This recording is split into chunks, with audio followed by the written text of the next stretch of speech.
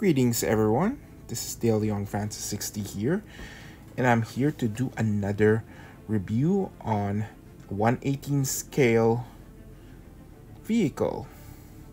Let's go on to the review. Well, as you can see, I have the True Heroes line Apache attack helicopter, and I managed to get my hands on a brand new one from eBay for a reasonable price about over a year ago, and I haven't had a chance to do a review on it. So as you can see, let's go admire the box before we open it and see what the contents inside. And you can see it's the usual. It's very the usual Chapman figures are in there, the drums, the gas canisters, the big guns of a shotgun that doesn't fit over proportion of a Chapman figure. And as you can see, the artwork is not bad. It's very enticing. They don't make True Heroes that much anymore, but I know there's a different license now they're going. It's called Hero Force. More on that. But here is the attack helicopter out of the box.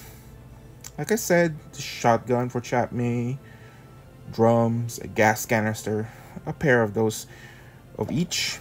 But that's not what I'm here for, the figure. I'm here for the helicopter. You can see this Apache is reminiscent to the Lombo attack helicopter. Many countries use this helicopters, from the UK, Greece, I believe, Israel,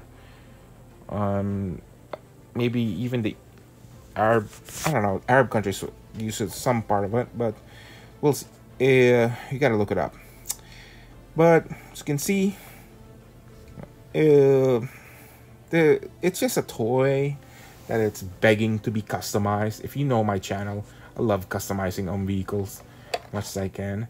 And this is basically the cheap version of a BBI that came out many years ago.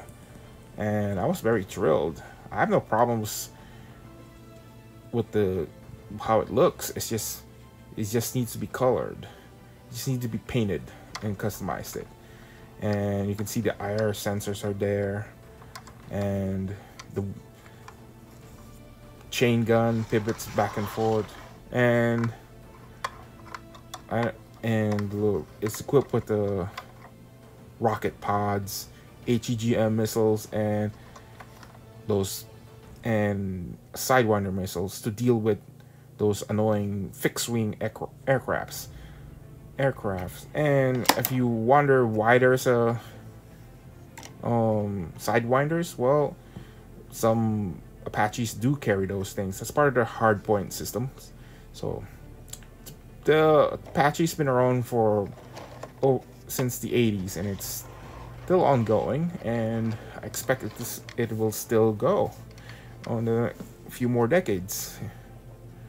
And the Army's using it currently overseas, and some of the National Guard troops in here in the States. As you can see, the missiles is not in this toy is very close represented, but there's like a Chapman. They tend to make it hollow on the sides.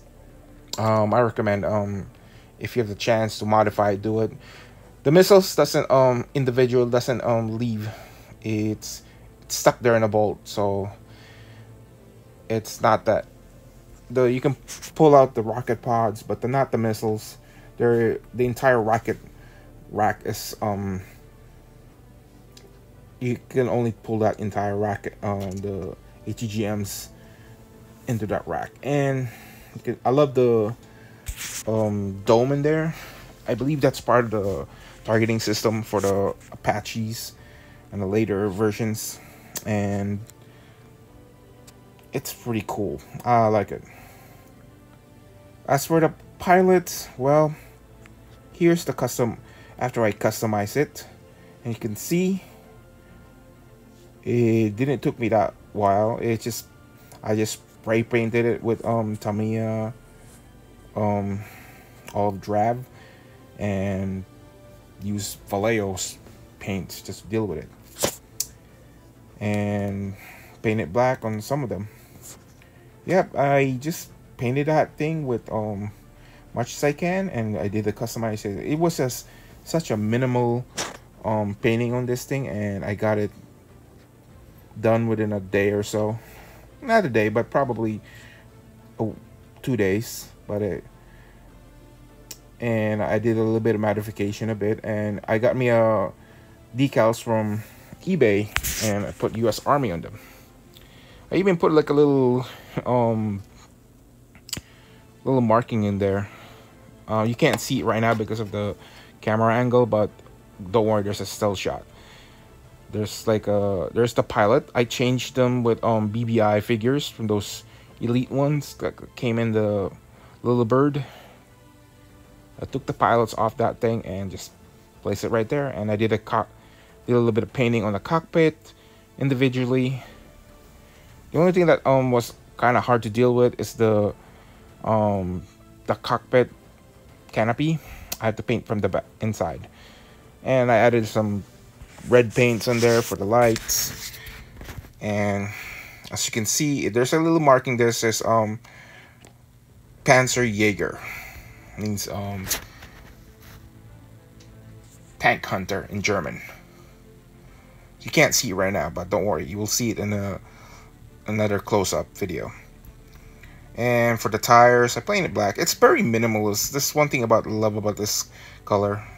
It's very minimalist in the color. And for the decals, I managed to snag me right in there a good deal from eBay. So if you want to look to customizing your helicopters, go look from eBay. And here it is. Sorry if it's blur. I'm just zooming it out and zooming it back in. Yeah, this is perfect for stop motion, and it's a good buy for me because it's the most cheapest Apache that I can get my hands on and just customize it. And the missiles, the ATGMs, they can be removed. They can be removed except for the missile ATGM that needs to be. It's on a rack, so that I had to paint separately. But once I got them there, it's done. And for here, you can see I had to put a green stuff on where the markings in this side is, because there's like those screw bolts are, you can see from here, are just getting in the way. And if I put that on my decal, it's just gonna ruin it. So, and here you can see Panzerjäger. It's another side. That's basically its call sign. Tank hunter for German. Yep. As you can see, there it is.